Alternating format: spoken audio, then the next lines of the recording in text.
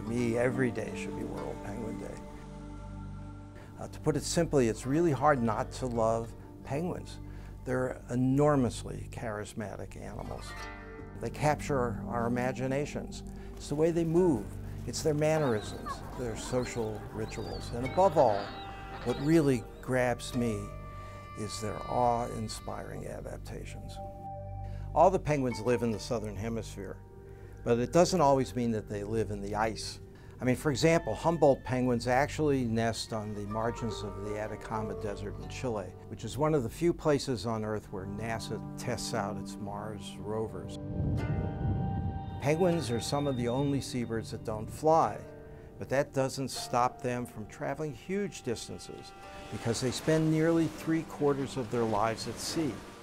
Magellanic penguins, for example, can travel up to 16,000 kilometers a year searching for food. But they've got to come back to land to lay their eggs and raise their young, and they're creatures of habit. They use the same nesting spots year after year, and sometimes inhabit the same colony for thousands of generations. The sheer magnitude of a colony can be staggering, yet even in these large colonies, like the king penguin colonies on South Georgia Island, a parent and a chick can hear each other's unique calls above the din and find each other in the crowd.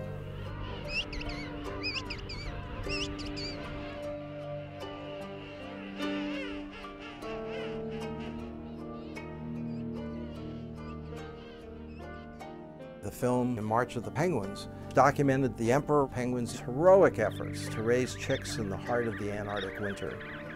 But emperor's remarkable adaptations don't stop there.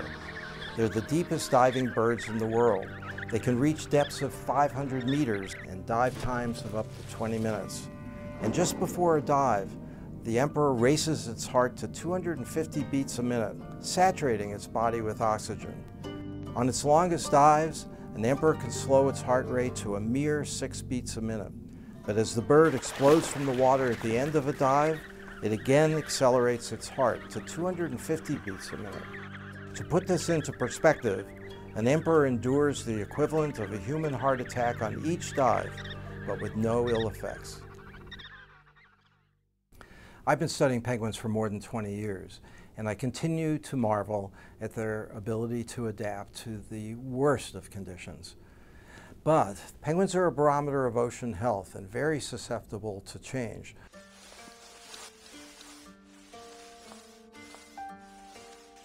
They're facing an even greater set of obstacles now.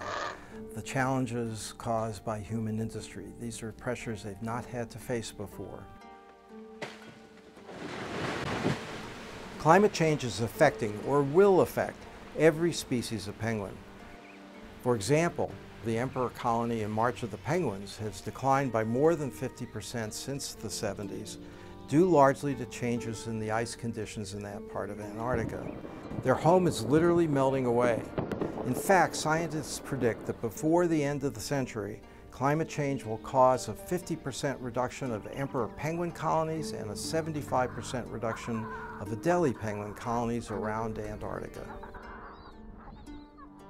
And melting ice is just one example of how climate change can hurt penguins.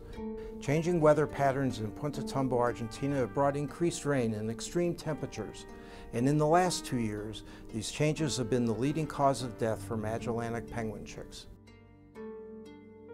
But climate change isn't the only danger. Fisheries can have a devastating effect if they target a penguin's favorite prey species close to colonies, or damage the health of the penguin's ecosystem. Habitat degradation and introduced predators also can destroy penguin populations, like that of the yellow-eyed penguin, which is now down to only 1,700 pairs. All human disturbances and disruptions, overfishing, non-native animals, disease, pollution, and even the activities of visitors, including us researchers, can present serious threats to penguins. Currently, IUCN lists 11 of the 18 species of penguins as vulnerable or endangered, and the situation is likely to worsen if we don't act soon. The fate of these animals may well come down to what we do next. The question is, what can we do now? We need to reduce or remove fisheries from the waters surrounding colonies. We need to move shipping lanes and resulting pollution away from the areas where the penguins are feeding. We need to stop development and other impacts in and around critical penguin habitat. Thankfully, nations of the world have started to take action in these regards. But the most effective way to protect both our penguins and our oceans is to create marine reserves. Permanent, large-scale, fully protected marine reserves deal with all preventable threats at once. And this is just the opportunity we have in Antarctica. The Commission for the Conservation of Antarctic Marine Living Resources, or CAMLAR, is committed to the creation of large-scale marine reserves. This year, CAMLAR will consider proposals for 2 massive reserves, one in the Ross Sea and one in East Antarctica, and more proposals are on the horizon. These reserves would be global treasures, triumphs of global collaboration. They would ensure the vision of the Antarctic Treaty itself to conserve Antarctica for all future generations. But further, they would set the stage for sweeping changes in how we manage oceans generally.